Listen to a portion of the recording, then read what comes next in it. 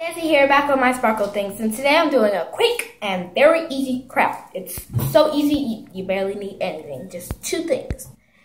And it's a little sponge, as you can tell by the title. It's a DIY. It's very nice. It's for your dolls to you can rub it on your doll horse, because it does kind of look like a brush at the bottom. So it could be a doll horse brush.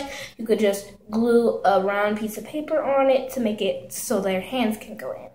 Okay, so the only things you will be needing are a sponge, an old sponge that you are not using.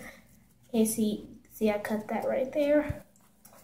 It's just an old sponge that I just found. I was really just looking for one, and I wasn't really wanting to get an old one. And also you'll be needing scissors.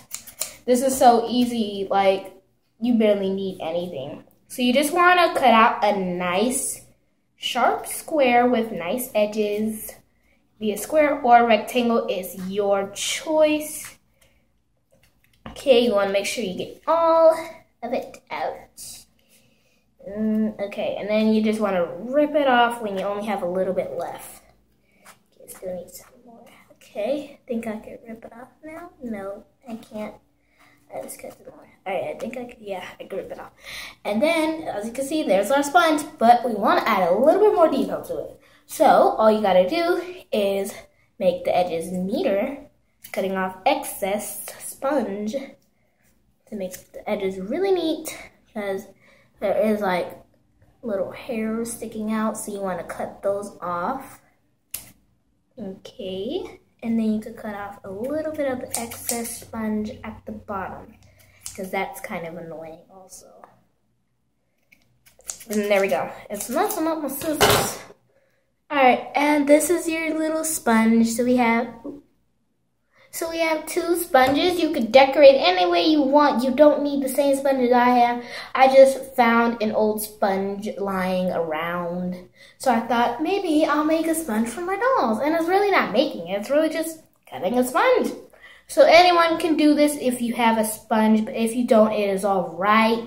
You don't have to make a sponge. You can also make a rag using a washcloth. Okay. So you have a lot of excess sponge over here. Alright guys, well that's the end of our craft. So quick and easy craft.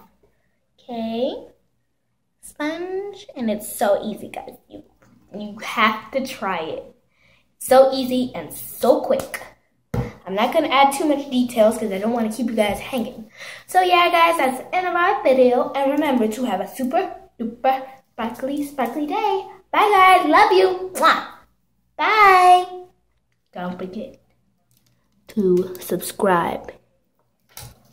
Follow me on Instagram at DesiPlay11. And like this video, give it a big thumbs up, maybe even two.